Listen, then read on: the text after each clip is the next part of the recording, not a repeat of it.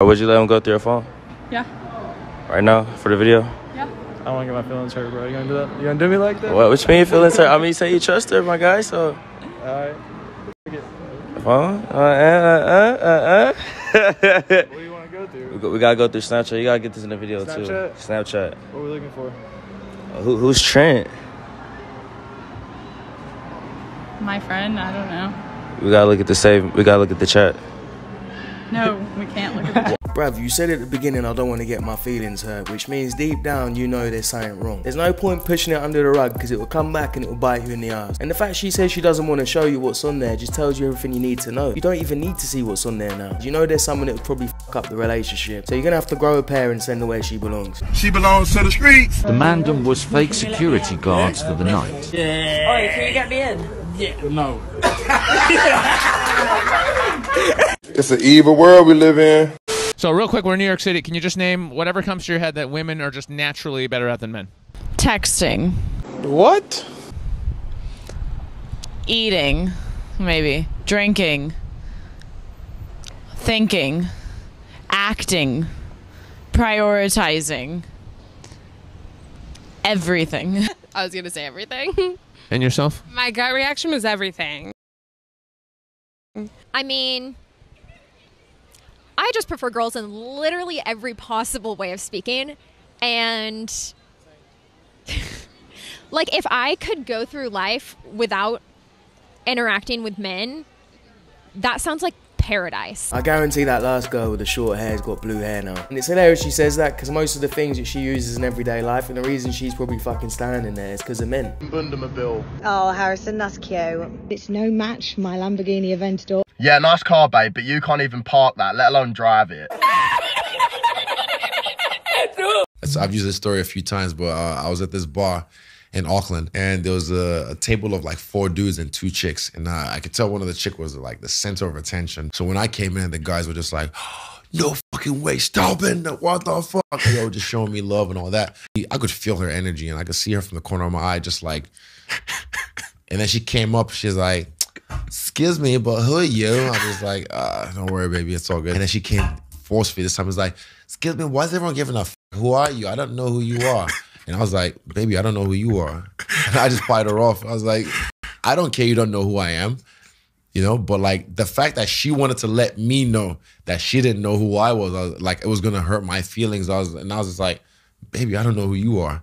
And I remember her face just like, it's like I always say, the more unbothered you are, the more bothered they're going to be. And the funny thing is, she probably wanted him, because why is she so interested by him? As soon as he walks in the room, all she cares about is him. All she's thinking about is him. I've tried to be a hoe before, and it left me heartbroken. I was like, wait. What? Because most women can't have sex without an emotional connection. It's not healthy physically or mentally to sleep with numerous people. The problem is with some of these women, by the time they realise this, it's too late. Because guys don't want a woman that's been with a lot of men. I don't like commitment. I don't do no motherfucking relationship.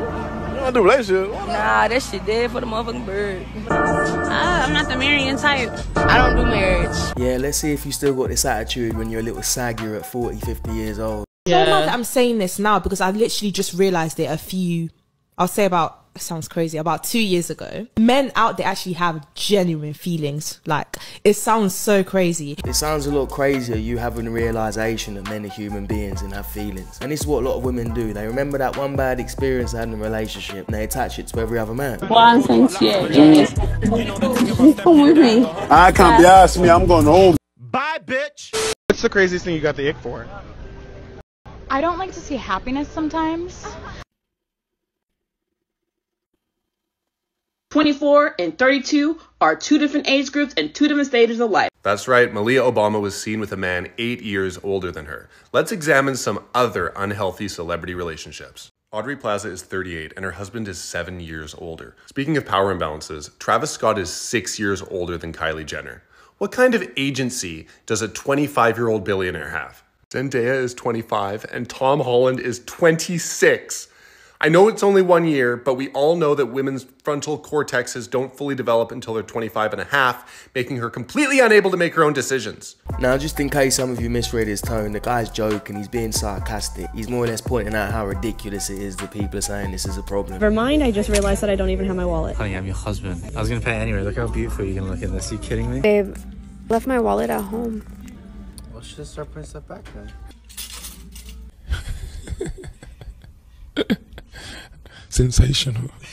Ladies, don't be a deadbeat mom. And as you can see, I didn't get my son, and I got witnesses here. This girl literally comes here, parks the car right next to my car. She tells me not to wake my son up because he's asleep in the car. So I tell my homeboy right here that he had to move over, and she got mad, and now she's leaving my son. The only reason why she's still acting like that is because she still wants you. But the problem is, and the most fucked up thing about the whole situation is she's using the kid. Kid should be priority, not her feelings. This is why you got to be so careful about who you have a kid with. If she can't be an adult and separate your problem for the kid's sake, then that's just going to make your life difficult. I don't think men are good people. I don't think they're good people. The reason for that, and I truly believe that, the reason for that is for men to do things that they consider small in the flesh of like cheating.